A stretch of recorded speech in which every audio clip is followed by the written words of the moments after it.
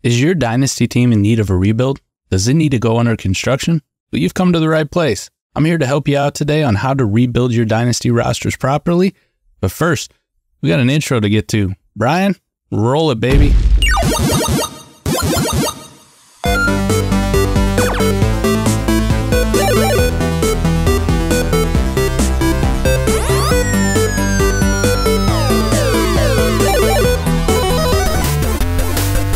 Final round. Fight.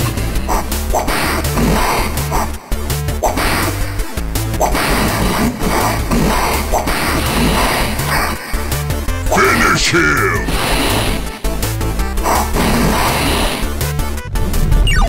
Hey, welcome back to the channel. We're doing a lot of good things over here at South Harmon. I'm so glad that you're here today. But today, the big topic right now, how to rebuild your Dynasty rosters. So you decided to rebuild your Dynasty roster. Congratulations. That's the first step. First step is admitting that you have a problem. And the problem being, your team fucking sucks. It's terrible. You need to do something about it right now. I'm here to help. Sit back. I'll spin you a tale about how to properly rebuild your Dynasty rosters. And without any further ado, let's get right into it. Step number one, those old fragile ass assets that you have on your team, they need to go, and they need to go right now. There's no holding, there's no wait and see. Time is your fucking enemy. Time will destroy the potential that you have on your roster to rebuild it correctly. Let's think about it logically from this year. Imagine you were on the fence about rebuilding, but you weren't ready to pull the trigger, really go into rebuilding your Dynasty roster at the beginning of the year. You maybe had an asset like Christian McCaffrey. How's that one doing for you right now? Has his value gone up at all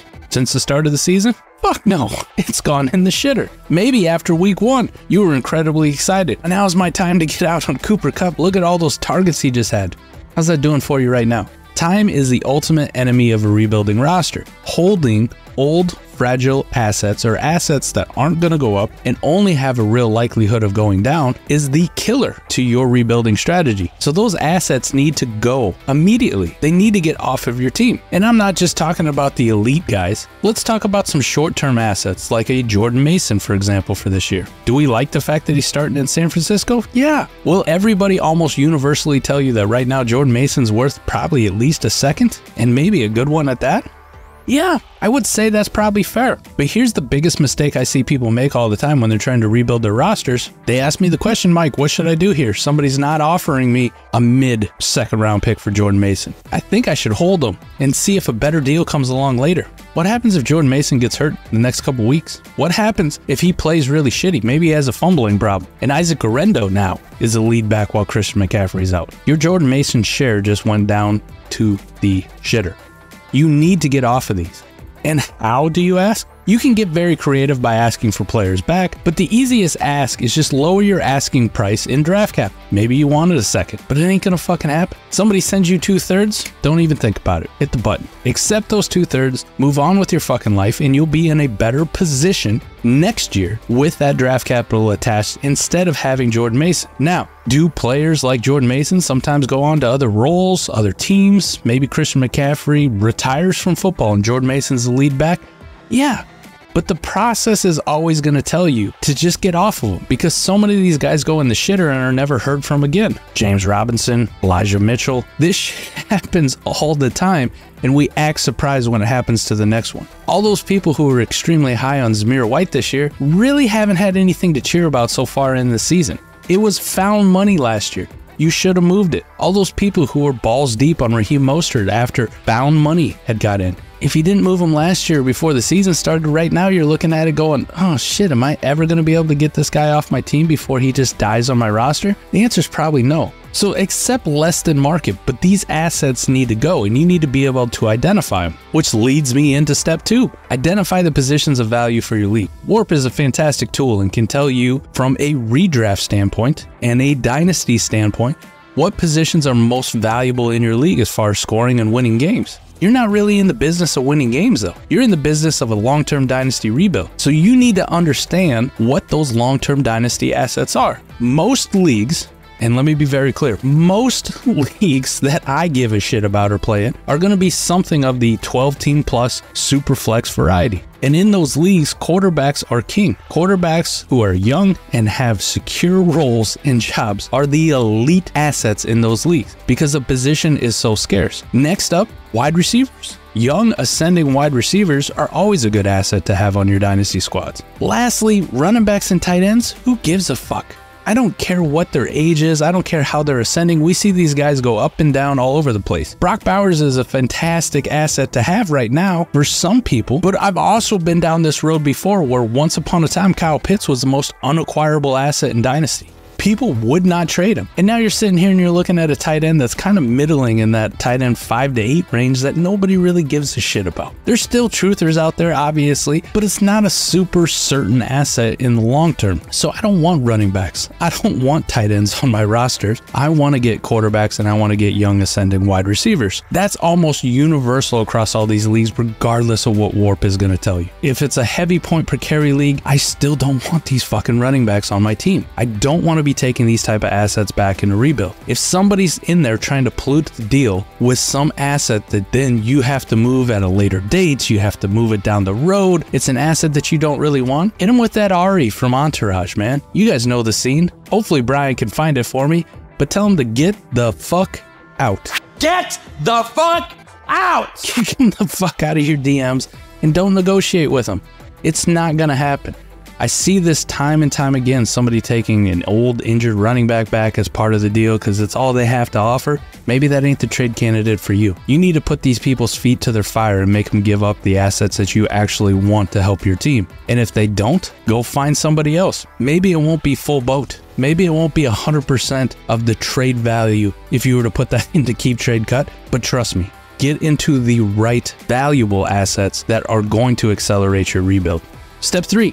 The best asset to get into is draft capital. Draft capital is liquid gold. It always has been, it always will be. This is going to be your primary currency. You want to stack them picks. Stack them up fucking high. Like the old saying goes, bands will make her dance. Stack those draft capital up to the fucking ceiling and enjoy the rewards. It's a twofold solution. One, right now you're buying draft capital at this time of the season. If you decided to rebuild, that draft capital is going up in value. It's not going to decrease. It is going up. It happens every year. It's called the Dynasty cycle. Right now, fantasy points are the hot thing, right? People out there scoring points, scoring touchdowns, putting the yards up, getting catches. That's what people are really enthralled about. Draft capital's on the back burner. Nobody's really thinking about 2025, but you should be. You should be thinking about what that draft capital is going to look like come rookie season. And then once we get to rookie season, we all are pleasantly surprised when all these rookies are going to be the greatest things since sliced bread. Rookie season is the peak time for rebuilding teams. Not right now. This isn't your season. So if nobody is valuing the asset that you actually want, this is the perfect marriage for you to send shitty old assets like we talked about in step 1 for draft capital, which may be undervalued. And as the season goes along, that draft capital becomes more and more scarce as more and more teams try to gobble it up. But people also tend to get a little bit more aggressive with wanting to push their draft capital in as the picture becomes a little bit more clear. Now, if you can have the best of both worlds and you can find that manager in your league who always has that draft capital burning a hole in their pocket by week 2 and just can't wait to ship it off for the next Jordan Mason and Brian Robinson, then by all means, target them, abuse them. Send that shit to them immediately. But if you deal with more patient managers, just know your time's coming. But try to get draft capital above all else. I'm never going to say don't go and try to get an elite asset if that's possible. But just in general, it's probably going to cost you more than you actually want to pay. Get the draft capital. It's undervalued. And step 4, don't consolidate. Don't consolidate. Like whatever you do, don't consolidate. I can tell you there are select few situations where it's okay to fucking consolidate. It's okay to go acquire a Josh Allen in a deal on a rebuilding team if it's for Jared Goff in your mid-first. We've had these scenarios where Jared Goff maybe is playing really well and maybe we get towards the end of the year and Josh Allen goes down with an injury. That's a different discussion for a different day. But unless it's one of those deals that kind of comes down the road where it's so stupid that even I would yell at you as a rebuilder to go consolidate a couple of these assets into one elite one, most times it's not the right play. It's not the time for you to go ahead and consolidate. Let's say you had 3 firsts and then you also had your own first. So you have a total of 4 firsts in a 12-team league. You have 3 that are kind of contender playoff teams. And somebody says, man, I want to get more liquid. Maybe Justin Jefferson's kind of been underperforming. Would you like to trade me your 3 firsts and toss in some wide receiver for my Justin Jefferson? And then their plan is probably to take those 3 firsts and go see if they can't get more depth somewhere else. People go, well, that's kind of the right price. You get one elite asset. I'm telling you this, if you consolidate multiple draft picks, and maybe that price is too much. Maybe that's a bad example. Maybe it's 2 firsts and a wide receiver like Keon Coleman or something along those lines. If people want you to come off and consolidate, why I say it's a bad thing to do in Dynasty leagues is because me as a rebuilder, I want to diversify as much as humanly possible. I want to diversify to the point where one of those firsts that I'm potentially sending away probably isn't getting me another Justin Jefferson. Now, it does happen. We've seen this with Jamar Chase and the Amon-Ra St. Brown ascension, and we've seen this now. Nico Collins is flying up boards. Malik Neighbors and Marvin Harrison look fantastic. And that was only 1 first that those guys cost you if you were lucky enough to get them where you got them. Amon-Ra, obviously Nico Collins, not first round picks, but you get the gist of it. You can do it. But ideally, my goal, like my benchmark, is to make one of those picks turn out to be somewhere in the range of like 75%, 65% of what Justin Jefferson's worth. And then everything else that I stack on top of it, every pick that I make afterwards, or every pick that I move for a player afterwards, has a very finite amount that they have to make up, where all of a sudden I'm looking at it, I'm like, man, I'm so much better off having 2 of these assets or 3 of these assets versus 1 Justin Jefferson, because I already have one that hit in such a way that he's almost worth Justin Jefferson. So don't consolidate into one thing. I'm always going to bank on rookie fever as a rebuilder, meaning that come time that the rookie draft comes along, every Marvin Harrison, every Malik Neighbors already, without them even playing a down of football, is valued very close to Justin Jefferson. We're talking about, what do you have to add to the pick that's going to be Marvin Harrison to get Justin Jefferson? And some of the conversations at the time were maybe a second. If you had like the 202 as well, maybe the 102 and the 202 get you Justin Jefferson. Think about that, how fucking wild it is now. I don't want to take those 2 assets right now at this time and go get Justin Jefferson when I know the inverse is going to happen in March, April, May, June, rookie OTAs, training camp starts. We see all these nice highlights of the preseason. Don't go out and consolidate these assets. Diversify your assets. De-risk yourself. And if you can do these 4 simple steps, you'll find yourself building more successful dynasty rebuilding. And you'll find yourself in contention a lot sooner than you normally would be. I watch so many people fuck up 1 or 2 of these things, and they don't feel like it's that big of a deal. But these are the golden rules. These are the ones that you definitely need to follow, the ones that you need to be paying the most attention to. Otherwise, that rebuilder that you're only planning on doing it for 1 or 2 years sometimes turns into you being the league donor, and you don't want that shit to happen. You don't want to be that fish of the league that we always target because, hey, Bob over here can never get the rebuild right.